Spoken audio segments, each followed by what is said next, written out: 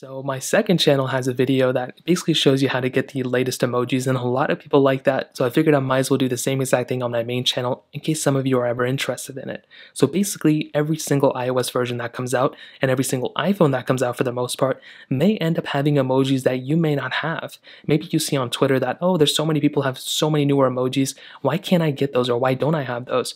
You're searching for them and they seem to be missing no matter what you do. Well, the easiest way to go ahead and pretty much double check that you have access to these emojis is to make sure you have an iPhone that's supported on the latest version of software. So in my opinion, this is probably one of the best reasons to own a newer iPhone. So typically what happens is Apple releases iOS versions. I think if you watch this channel, you already know how it goes. So the first thing you want to do is you want to open up your settings application. You'll come into a panel that looks probably like this.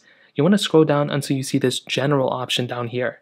Now when you see this, all you want to do is click there and you'll see this little software update panel. So what you want to do is you want to click on software update, and this will pretty much bring you to your software update screen.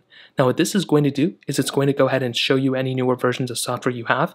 Now if you're on a very outdated phone, such as like an iPhone 4 or iPhone 5, those phones probably aren't going to be getting the latest, emojis. So just kind of keep that in mind. But if you have a phone like the iPhone, 6S onwards as of right now, you should have access to these specific emojis. So updating your phone is pretty much the first thing I'd recommend doing. Now let's say you update your phone and you still don't have them.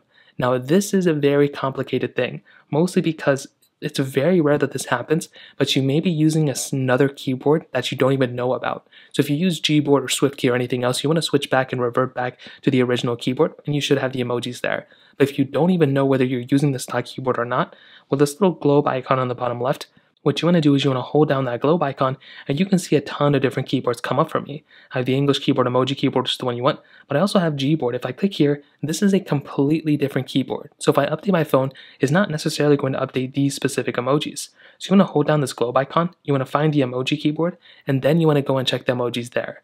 Now most people will skip over them, so just go ahead and click the search button up there, and you can search for that emoji. So if I go and look for like happy, for example, I can search happy like this, and I'll be able to find emojis that look happy or whatever. You can go and type them in just like that. So that's pretty much how to do it. If you have any other questions or thoughts, let me know in the comment section below.